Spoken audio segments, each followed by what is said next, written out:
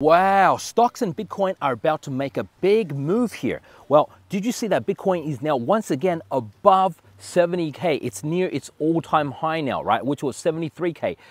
Stocks as well, NASDAQ is also near a new high, right? So what is prompting this and what's making this big move happen? The short answer is that the US dollar is looking likely it's breaking down. See, this massive channel it's been traveling in, right? For the last year or so, bounced off 100 area and now hit about 106 and finally looks like right here in the last 2 or 3 days, looks like it's breaking down. But how does that help stocks and Bitcoin and all cryptos to rally? Well, if you've been watching my channel, then you know that I've been saying that the US dollar is basically a barometer of how risk averse the market is. So for example, if the market is afraid and they're very risk averse right now, then they will get into US dollars, right, as a safe haven asset. And they will get out of risky assets such as the NASDAQ, right, tech stocks or Bitcoin and crypto. But right now, the opposite is happening. Right now, the market is basically getting out of US dollars, right? That's why US dollars is going down.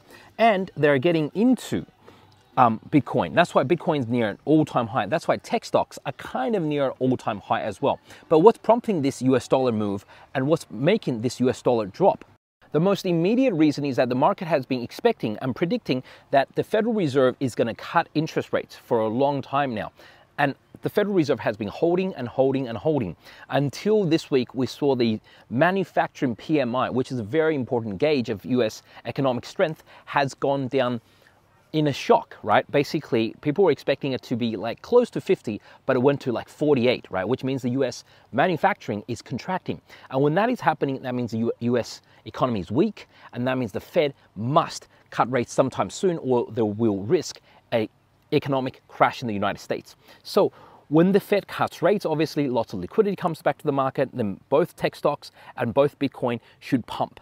And as I have been predicting, right, since the last 3-4 weeks, that Bitcoin is going to bounce off support in the high 50s area and has indeed done that, right? And now it's nearly at new all-time highs again, around 72K. So what happens next from here? What I will keep my eye on is that this BNB Binance chain, right, has finally made a new all-time high as well. So there could be some big moves coming on the Binance chain or BSC chain. The largest DEX on the BSC chain is Cake or Pancake Swap, right? That's their token.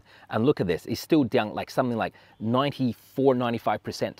So I am expecting the BSC ecosystem with Cake or Pancake to pump in the next few weeks or month, and other coins as well, right?